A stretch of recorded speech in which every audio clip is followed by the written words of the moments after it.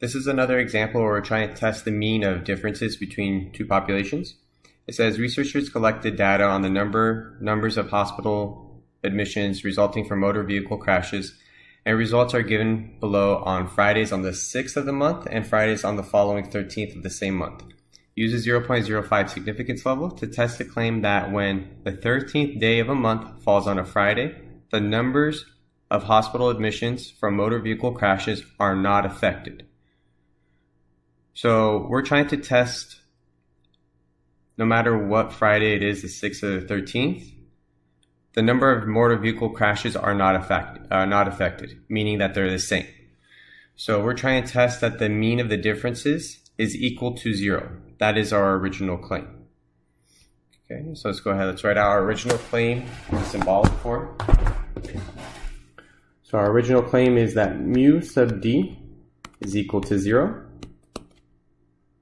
Then what would be true if the original claim was false? Well, then mu sub d would not be equal to 0.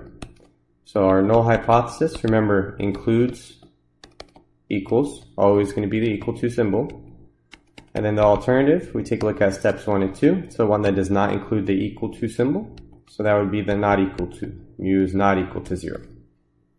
Okay, so notice here that the null hypothesis, this is the original claim itself. And now what we have here is a two-tailed test. Since the alternative hypothesis contains the does not equal to symbol, this is a two-tailed test. Okay. So let's go back, let's put that answer in. So first it's asking, what are the hypotheses for this test? It says, let mu sub d be mu sub d is the mean of the differences in the numbers of hospital admissions resulting from motor vehicle crashes for the population of all pairs of data. Our null hypothesis mu sub d is equal to 0. Alternative, mu sub d is not equal to 0. Okay. Now it's asking us for the test statistic. So let's go ahead and open this information into Statcrunch. Let's do a side-by-side view. Okay. Now we're going to go to stat.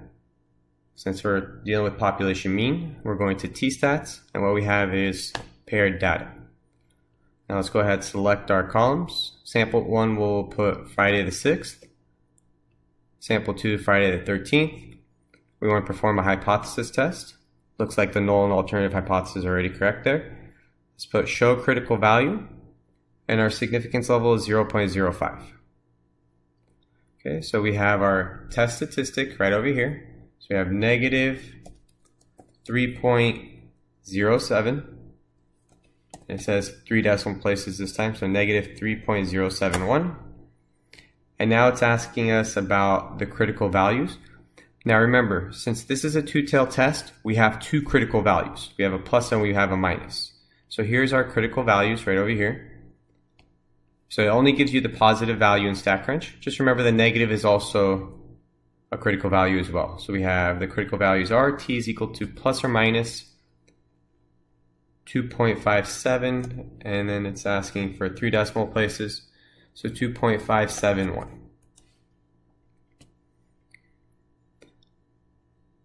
So continue.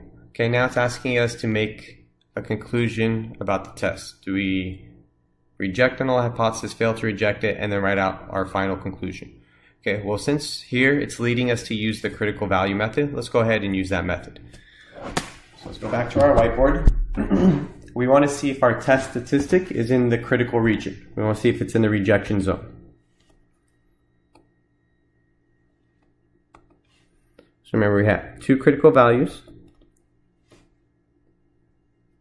We had 2.571. Let me just make sure that was correct. 2.571. And then the other one is negative 2.571. So this is our rejection zones here. If our test statistic is in those rejection zones, that means that we reject the null hypothesis. So let's go back. Let's take a look at our rejection zone.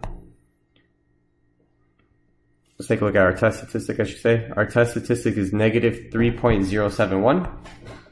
Negative 3.071 would be about over here.